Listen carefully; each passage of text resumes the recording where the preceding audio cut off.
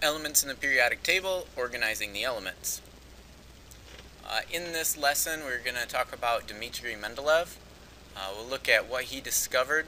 Specifically, we'll talk about the work that he did with regard to the periodic table. We'll also talk about what information is shown on the periodic table. Specifically, we'll talk about atomic numbers, chemical symbols, and atomic masses. And those are the three main things that we'll come away within this lesson. And then finally we'll talk about how is the periodic table useful to us, and we'll look at groups and periods in that section. So Dmitry Mendeleev, he was a Russian chemist. He organized the very first periodic table of the elements. He arranged the elements according to their atomic masses, so he looked at different types of elements. He measured their masses, and then he put them in order based on increasing mass. So this is kind of an old rendition of his periodic table that he created.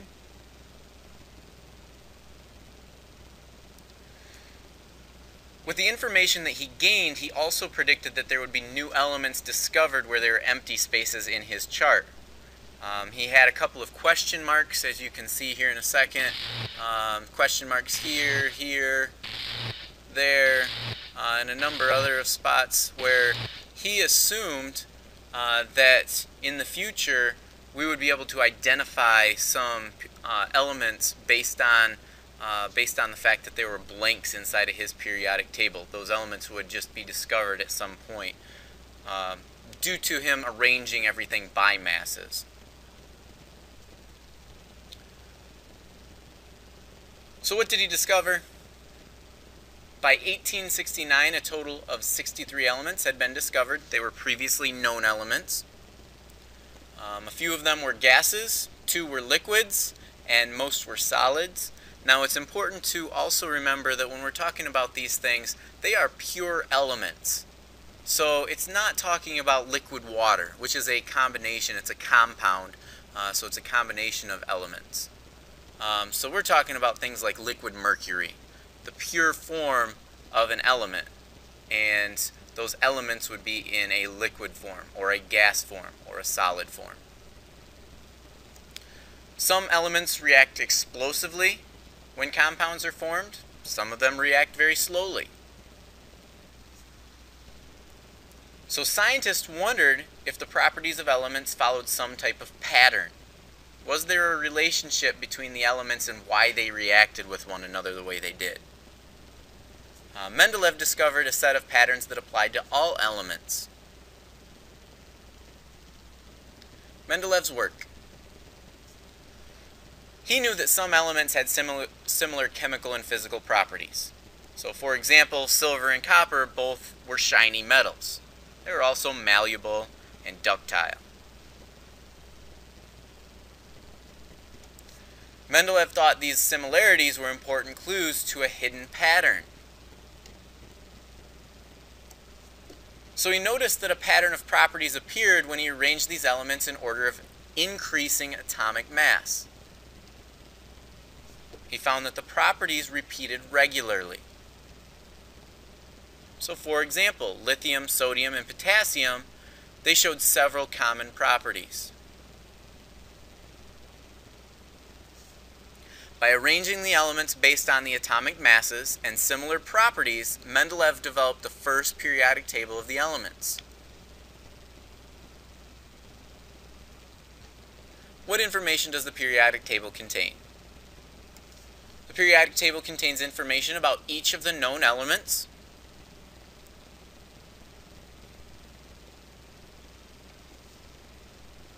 It includes the atomic number, the chemical symbol, or a name, and the atomic mass for each element.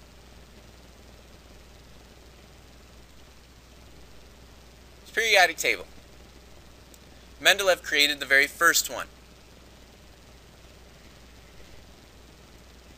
The periodic table is an arrangement of elements showing the repeating pattern of their properties.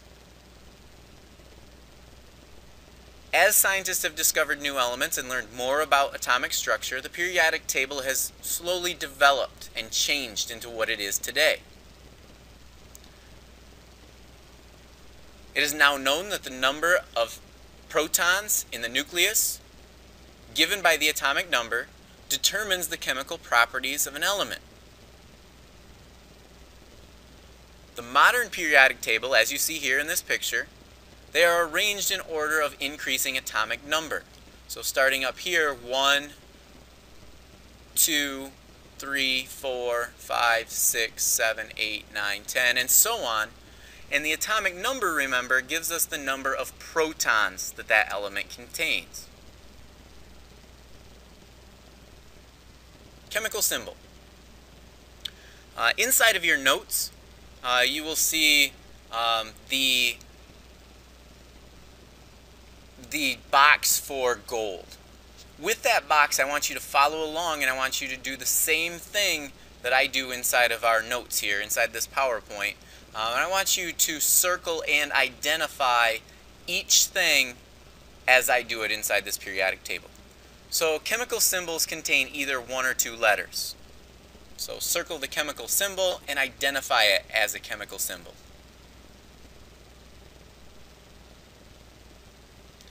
Some chemical symbols are an abbreviation of the element's English name, while others are based on the Latin name for that element. So obviously AU is going to be based on the Latin name. If it were based on the English name, it would probably be either GD or GO.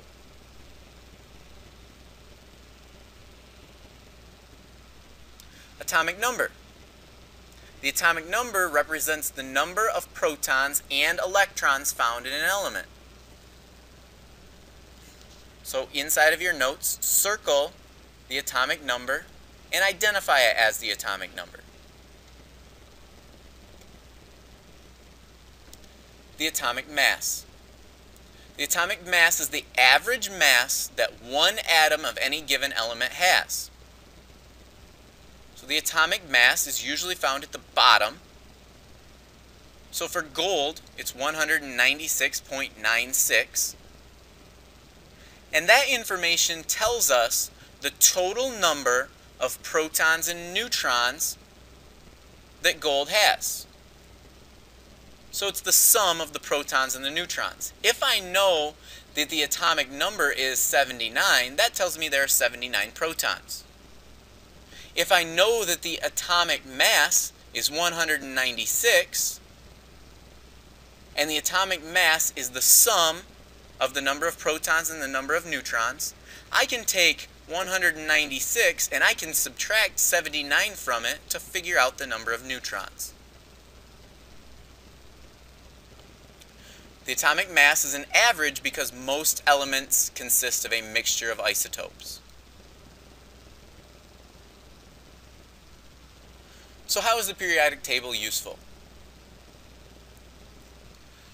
On the periodic table, the atomic numbers increase from left to right, as I showed you earlier. Most periodic tables are color-coded, and the color code separates different elements, different classes of elements. In future lessons, we're going to learn about each one of these classes of elements. So for example, metals, nonmetals, and metalloids, they are colored differently inside the periodic table to help separate them. An element's properties can be predicted based on its location in the periodic table. All of the elements that are found in certain columns have the same reactivity or have the same properties as elements that are found under or above it. So it creates a predictability. The predictability is the reason that the periodic table is so useful to chemists. Periods. The periodic table is arranged in rows called periods. So we can see here, inside of this picture, there's 1 period, 2, 3, 4, 5, and so on. Inside of your notes, I want you to color each period the same color. A period contains a series of different elements. From left to right, the properties of the elements change in a pattern. Metals are shown on the left of the table, and nonmetals are located on the right. Metalloids are found between the metals and the nonmetals. Groups. The modern periodic table has 7 periods, which form 18 columns. Inside of your notes, I want you to circle each group separately. So the first group here, circle it. The next group, circle it. The group in the center, circle all of these together. And then each one of these groups, circle separately as well. The elements in a column form a group. Groups are also known as families. The groups are numbered from group 1 on the left of the table to group 18 on the right.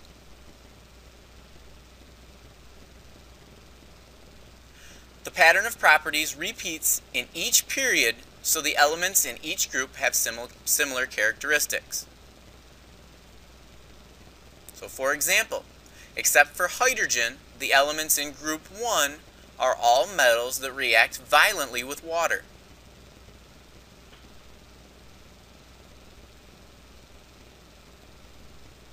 Group 17 elements are very reactive. And specifically, group 17 elements want to react with elements found in group number 1.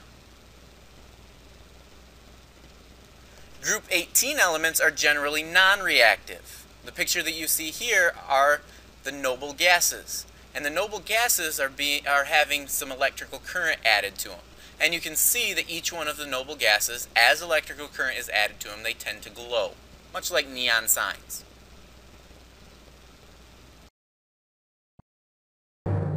And now, ASAP Science presents the elements of the periodic table.